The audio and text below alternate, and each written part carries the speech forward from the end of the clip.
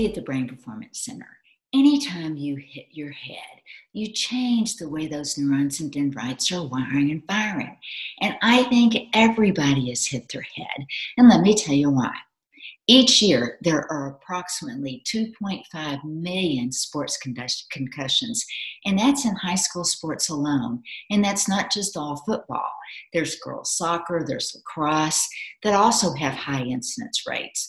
Statistics report over 300,000 pediatric sports or recreational ER visits.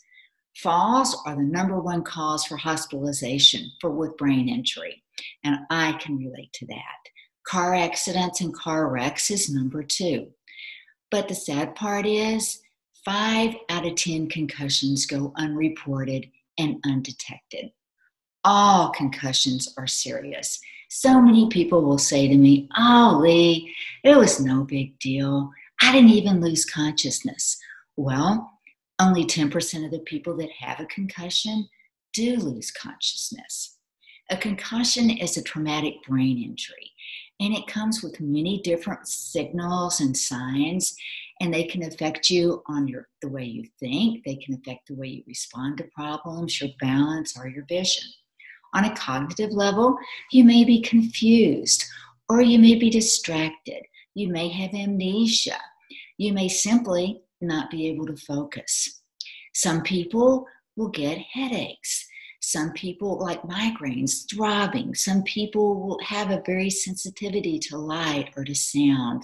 Some will be nauseous. They can impact you all in many different ways. But stop and think about it. When you've seen somebody take a hit to the head, whether it's in boxing or at a rodeo, someone falls off a bull and they stand up and they try to shake it off, but they have this vacant stare in their eyes, that really makes me wonder, how is that brain wiring and firing? To fully understand a brain injury, you have to look at the history, because no one brain injury stands alone. How many of you have ever fallen off a bike without wearing a helmet?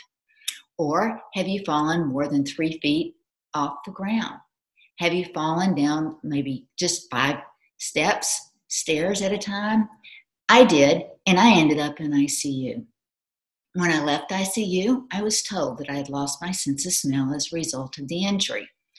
And I was so relieved. I had young boys, and to think of losing a sense, my eyesight, my hearing, I was horrified. But did you know there's more emotional memory tied to your sense of smell than anything? Close your eyes and think about Thanksgiving. You think about what you smelled when you walked into the kitchen. Good news is I was able to get my sense of smell back with neurofeedback. But honestly, loss of smell was the easy part. It was what the doctors didn't tell me. I realized at some point after the accident that I couldn't read anymore. I had lost my visual processing. And honestly, I just thought I was burnt out. I just finished an MBA. I'd finished a leadership program with Exxon Enterprises. I had 2 little kids. Who had time to read? Oftentimes, it's what we don't or not told that is really the problem for us in life. It's what people don't diagnose. And brain injury is both physical and emotional trauma. The physical trauma, the swelling, the bruising, that goes down, that goes away. But the emotional trauma, that continues to live in our subconscious. The way that the brain allocates and utilizes resources oftentimes changes as a result of a brain injury or a concussion. At the Brain Performance Center, we look at the brain, and we look at 4 things in the brain to see how that brain is working. We do a quantitative EEG, and that lets us look at 3 things: the power, the coherence, and the phase. The power, that's all those slow, medium, and fast waves we have going on in our brain, and we need all of them, but we need the right amount. Coherence is the way that the brain shares information. And honestly, doesn't matter to me if the brain's sharing too much or not enough information. It's dysregulated. And phase is the timing. Has anybody ever come running up to you? I'm so sorry, but I just got to tell you this. Timing's too fast in that brain. And then sometimes the timing can be too slow. If you've ever watched somebody, they watch a conversation, they're very attentive, they want to be in that conversation.